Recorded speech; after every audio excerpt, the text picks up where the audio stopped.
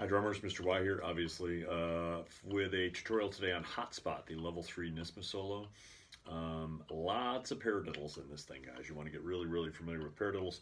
Also, obviously, you want to get really familiar with all your rudiments that you have to do on level 3 and 4. There are quite a few of them. Remember, you have to do level 1 and 2 rudiments plus the level 3 and 4 rudiments. If you need a sheet of that, let me know and I'll send you one. And there is, by the way, a separate tutorial, YouTube tutorial for the level 1 and 2, and then a separate one for level 3 and 4 as well. Okay, so if you need to refer to those, go ahead. Today we're doing Hot Spot, and I'm going to be doing it I'm going to kind of do a bare bones version of it just to get the rhythms down right now. Later on, you'll need to do a couple things. First of all, add in the dynamics and that kind of thing. My metronome just went haywire, excuse me, just sorry about that. My metronome battery died. Okay, so Hot Spot, we're going to go bare bones, like I said. I'm not going to really do the accents and the dynamics right now. I am going to do the rhythms, including the paradiddles in the right place, and that's really the most important part at the beginning, because there are lots of paradiddles. They don't all start on beat 1. Sometimes they start halfway through a beat, that kind of thing. So you're going to want to get down the rhythms first. I'm also under tempo here. I'm right at 96 right now. The tempo marked is 126 to 132. So later on, we're going to be quite a bit faster. Okay, but for right now, this is a good place to learn it. 96 is what I had it at. Okay, so right at the beginning, I think I'll do the whole thing, but I may have to stop and start. We'll see. If you have not yet numbered your measures, you may want to do that. I will be referring to measure numbers here. Okay, here we go. Right at the top. 1, 2, 3. Paradiddle and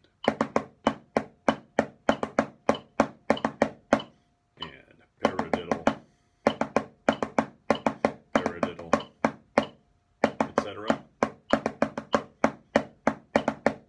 Third line.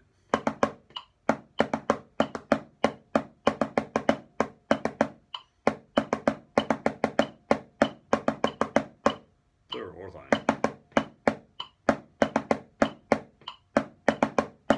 Paradiddle. 17.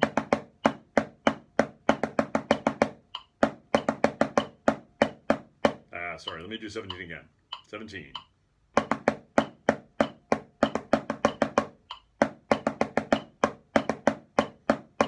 Paradiddle. Paradiddle. 21.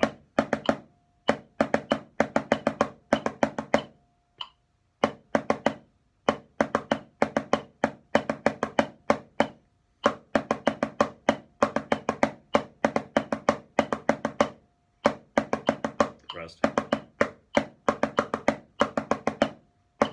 Rest. Paradiddle. Paradiddle.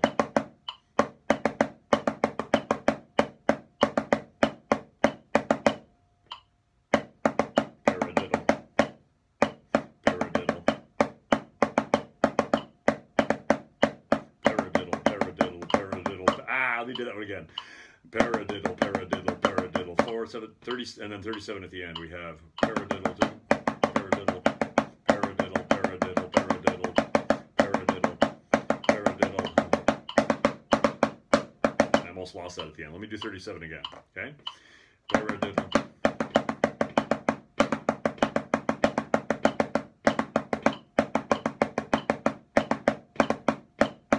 It's actually hard to play it while you're saying the word paradiddle. I'm just discovering that. I didn't think that would be harder, but it is. So playing it's a little bit easier. Again, take it nice and slow. Take it in little chunks here and there. You want to, practice. I practice mainly one line at a time, or maybe even a couple of measures at a time. I had trouble, for instance, a lot with measure 37, so I had to go really slow. 37, paradiddle 3. Paradiddle 2 and a paradiddle 3 and 4. Sorry, let me count it right. 1 E and a 2 and a 3 E and a 4 E and with the 2 paradiddles in there as well.